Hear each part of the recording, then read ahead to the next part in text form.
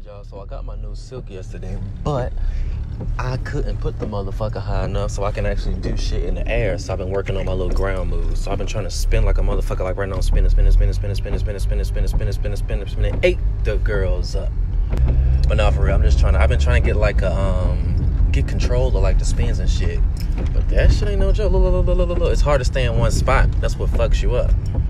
And see, this is another thing they don't tell you right here. This shit right here, when you got the silks on your chest like that, that shit hurt. It ain't nothing supporting you but skin and the fucking silk and your body weight. Like, that shit hurt like a motherfucker. I'm trying to get used to it.